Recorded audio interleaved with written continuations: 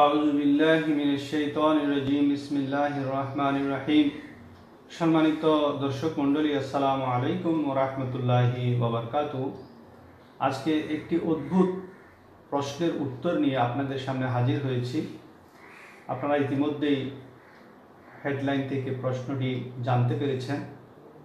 মনে রাখবেন, এই দুনিয়াতে স্বামী স্ত্রীর সম্পর্কটা খুবই মধুর, কিন্তু অনেক ক্ষেত্রে এই মধুর সম্পর্কটাও তিতা হয়ে যায়, যা এক বোনের প্রশ্নের মধ্যে ফুটে উঠেছে। এক বোন প্রশ্ন করেছেন, যদি আমি জান্নাতে স্বামীর সাথে থাকতে ঘৃণা করি, অপছন্দ করি, তখন কি করব? এই প্রশ্নের জবাব জানার আগে বুঝতে হবে আখিরাতের পরিবেশ পরিস্থিতি।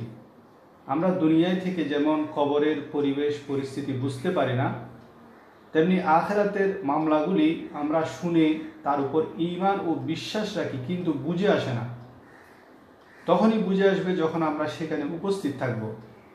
তাই অনেক ক্ষেত্রে আমরা মনে করি দুনিয়াতে আমার মনে কারোর সাথে শত্রুতা আছে, বিদ্বেষ আছে, ঘৃণা আছে, ঠিক আখিরাতেও সেরকম শত্রুতা, বিদ্বেষ ও ঘৃণা বাকি থাকবে। তাই এমনতর প্রশ্ন আমরা করে থাকি।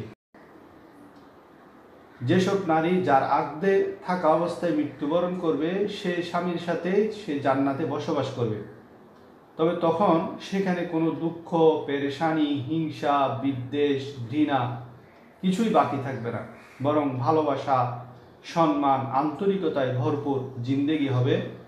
যেমন আল্লাহ সূরা আরাফের 42 এবং 43 নং আয়াতে সুস্পষ্টভাবে ঘোষণা করেন, আউযু বিল্লাহি মিনাশ শাইতানির রাজীম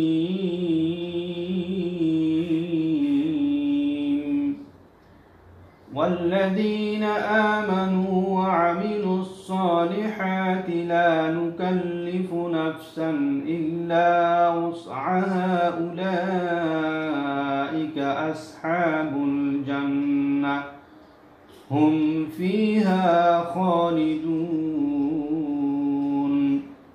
ওয়া নাযা'না মা ফি সুদুরিহিম মিন গিল্লিন তাজরি মিন তাহতিহিমুল আনহার ওয়া ক্বালু আলহামদুলিল্লাহ।